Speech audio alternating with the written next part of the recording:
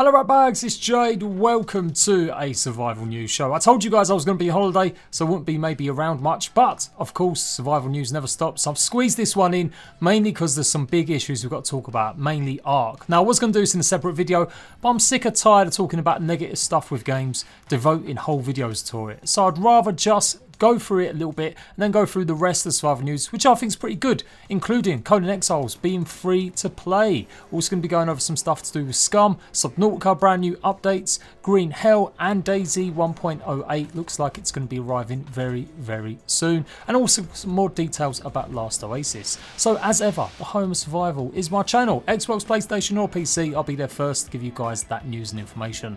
But yeah, skip ahead, the timestamps are in the comment section if you don't want to see the next 10 minutes of me pretty much blaring ARK out for their failed update they went with yesterday trying to celebrate summer. It kind of broke the game for a lot of console players. It's all here, let's go, it's the survival show. So of course the ARK Summer Bash started last night. Console users, you would have got it about 9:30 PM in the UK.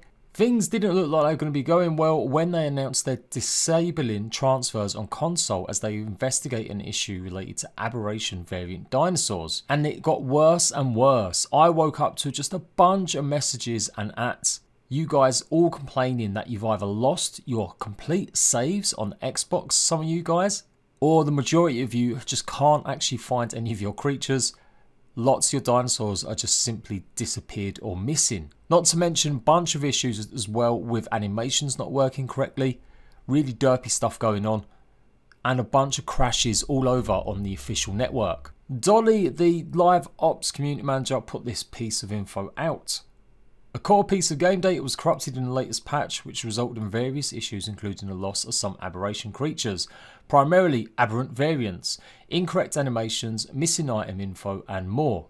We're currently working on a server-side fix for both Xbox and PlayStation 4. We expect the hotfix will be ready in approximately 4 hours, given all goes smoothly. With the deployment of the hotfix, we'll be conducting a service-wide rollback on our official Xbox and PS4 servers to the point of initial deployment. So players can expect a rollback of approximately 8 or so hours by the time we actually deploy to fix. However, an aspect of this fix requires a client update, which we aim to get through certification as quickly as possible. In the interim, players will experience some oddities such as creatures, the ones which were temporarily lost appearing as invisible. We understand this isn't ideal, but we feel rolling back as quickly as possible and deploying the server-side fixes minimises disturbance to your game time.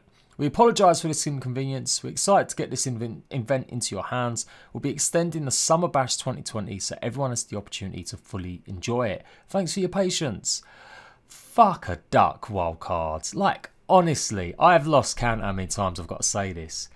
Fucking test your shit a little bit more. How hard is it? Now, if you think I'm being over dramatic, I promise you, if you go through the ARK official proper channel on Twitter, pretty much every single event they've done for the last 18 months, 2 years has been broken. And not just broken in a minor way, like one item's not working, or there's a few glitches with a certain skin or an emote or something. We're talking about major stuff where people are experiencing stuff like loss of data, corrupted saves, worlds being wiped. The birthday one wasn't as bad, apart from the fact obviously lots of players were unhappy that they didn't get breeding rates properly, although that has been explained by Wildcard recently. During the Easter event, it was people not being able to connect to servers. There was a whole bunch of issues, huge amount of problems on official servers in regards to lag.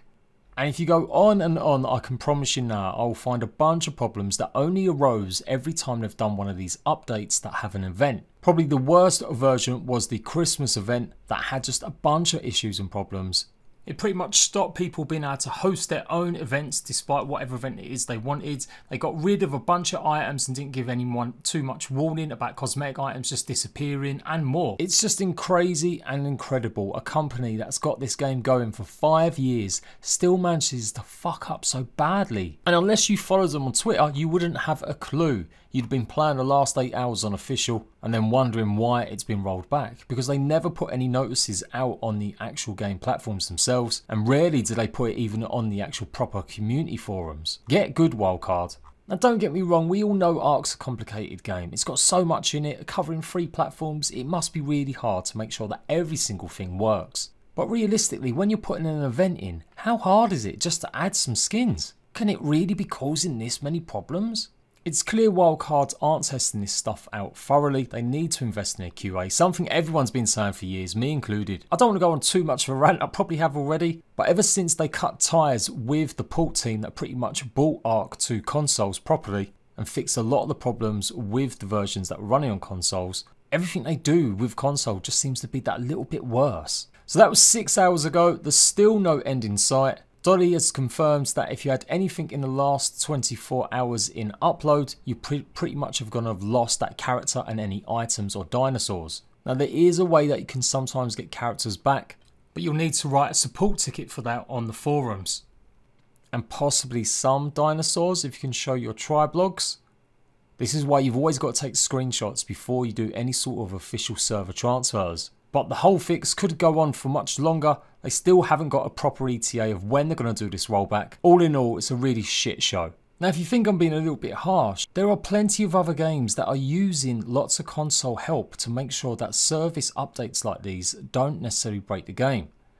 And I'm talking about some really poor games that have had real problems on console. Dayz, pretty much one of the worst port jobs you've seen on a console for the price it was. Loved as it is, things got so bad they have started doing experimental servers on Xbox One, meaning that they can test stuff more thoroughly and make sure that the stuff is going to be a little bit more stable before pushing it out to main. Space Engineers, another game that received pretty bad reception on Xbox when it launched, mainly because of its multiplayer capabilities, the fact that you couldn't really play too much of it with your friends. They've also implemented their own special beta branch as well for the Xbox One. PUBG's had it for ages, Sea of Thieves has it, Microsoft and Minecraft obviously have it, but these companies are a little bit bigger. But you get the idea. If we can have games like Space Engineers and Dayz running proper servers, test servers on console, why the hell can't ARK do it? Even combined, ARK has sold more copies than Space Engineers and Dayz on a console version. It might not be something they could do on a PlayStation 4, but yeah, I can't see why they can't start implementing some of this stuff on Xbox. The theory goes that they're trying to be more of a live service, and this means that sometimes they really can't test the stuff until it goes live to everyone. Sure, they'll test and implement some of the new items, make sure the skins are not clipping, and they've got the right descriptions and they're doing the right job. And if you've ever played a game of Destiny or something like that, then obviously you'll understand that when problems do go on, it can mean hours of downtime while they're readjusting or updating every few weeks or every month. But that's got to be a better state of affairs, to have downtime for a few hours like most games do, rather than what Wildcard do, which is just push updates and don't give a fuck if it's actually broken or not. And I mean Wildcard plural here. I'm not blaming any single one of their devs or their community team. They've just got to deal with the shit show that happens afterwards. It's their big managers that make these decisions, and they're the guys that need to dig deep into their pockets and start actually hiring more QA testers, devise some plan with the console platforms that have the most issues, some way to test it, or get another port team back involved to help them. Even on Steam, whether you can pretty much throw up test servers for whatever reason you want and it's completely almost free. Wildcard have barely done it in the last few years. Literally only a handful of times have they ever tested something before updating it or bringing it to the game. It's a crazy state of affairs. I thought Wildcard were getting a bit better. They managed to poach a lot of the community team from Atlas. They've got their own brand new team over on Atlas now. And it means we've finally got someone that actually takes care of live ops and lets us know a little bit more information about how the game is actually running. But until the management actually pull their finger out of their arse and fix these issues, we're going to continue seeing these problems, and it's usually console fans that suffer. Maybe I should have started with this as well. If you're on single player, don't load up your game at all. Just leave it alone, play something else for the next 24 hours. And some of you guys have been wondering why it's so expensive to get the jerky which you need for some of the stuff of the Summer Bash. But they're going to be reducing the cost of Prime Jerky for Summer Bash items in the evening. So I wouldn't necessarily spend, if you are still somehow playing the game, don't be buying any chibis just yet. Wait until the fix has come in and it's reduced the cost of it. The fact this update's gone out on a Friday is also bad news because it might mean it doesn't get resolved till Monday.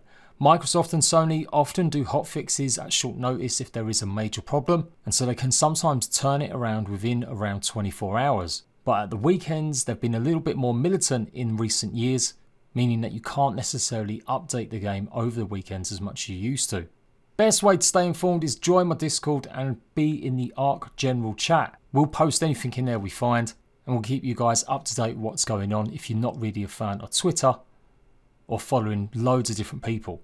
Now let's move on to maybe some good news. Kyron Fire broke the news, to me at least anyway, that Conan Exiles was going to be free to play on the Epic Games Store coming very soon. July the 2nd to July the 9th. Just like ARK was, you'll be able to pick up Conan for free on that platform. Again, it's great news, means a nice little boost for people that do Conan Exiles content more regularly, and hopefully it means getting even more interest in this game. It does explain now why they've been having so many issues themselves. Funcom have got their own launcher they've been testing, and they've got their own friend system, and now it's become apparent why. Just like I told you guys last week, I said that Funcom were working on crossplay, and it turns out I was right. Now before we get too excited, it doesn't mean it's going to be Xbox and PlayStation to PC. At the moment it's looking likely it's just going to be Steam and Epic Games, but you never say never. Natasha, one of the lead community managers over on Funcom, did reply back to me yesterday asking about crossplay, and it has been confirmed it will be available between Steam and Epic Games Store. Now ARK Survival Evolved have their own separate servers for this, and if you're playing on unofficial servers you can enable it. Obviously the big one with ARK is that people on the Epic Games Store won't be able to play on servers that have mods enabled. I'm gonna guess and say it could be the same situation on Conan, but that's not been confirmed yet. And I'm gonna guess there will be just maybe separate servers that have Epic Games Store and PC servers connected. But again, that's not 100% confirmed. Natasha just said crossplay between Steam and EGS players will be possible with the EGS launch. Oh yeah, by the way, Conan, another company that does actual proper testing with all their stuff. Don't get me wrong, they still bugger it up sometimes, and like I said, they've had problems in the last couple of weeks too, but they definitely get it wrong a lot less than ARK do in terms of testing and bringing out updates. Still no news about a brand new map, and as much as I would like a brand new DLC to come out alongside Conan, because it's the one game that probably definitely needs a new area to explore, I don't think it's going to be necessarily coming out just next week. They'll probably want to build up the hype and announce stuff properly. I'm really hoping it's still going to be late summer, maybe early autumn, that they do have the brand new content. If it's any later than that, then damn, I'm going to be a busy boy with all the new launches of the new systems and new games to play. So yeah, make sure you pick up Conan Exiles. July the 2nd, definitely worth your time. I think it should go without saying there's going to be no mod support. Again, I presume it's going to be like the ARK launch. You never know though, it's a different company. They may have struck another kind of deal to have access to the mods, and it is something that ARK said they wanted to bring in the future, so maybe Conan will beat them to it. But as far as I know, no mods on the Epic Games Store version. In April last year when it went on the PlayStation 4, it ended up being one of my best months ever on the channel.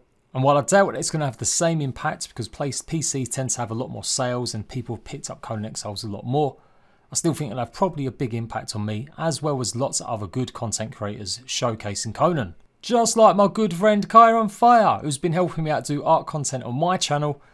Well, her main is obviously Conan Exiles.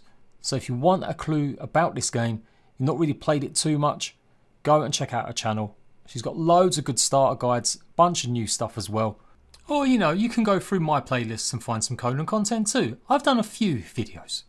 Subnautica Below Zero got a new update last night, Salad Days. The latest update is coming pretty quick and fast for this game now. A brand new area to explore, lots of new locations. They've also got lots of habitat add-ons. You can now grow much more items. You've got this Delta Station, bit of a frosty place to go. The outpost are mega, looks pretty cool. And they've got a new way to open up the Spires Bridge. You can pretty much repair it and it's how you're going to get to the glacial forest.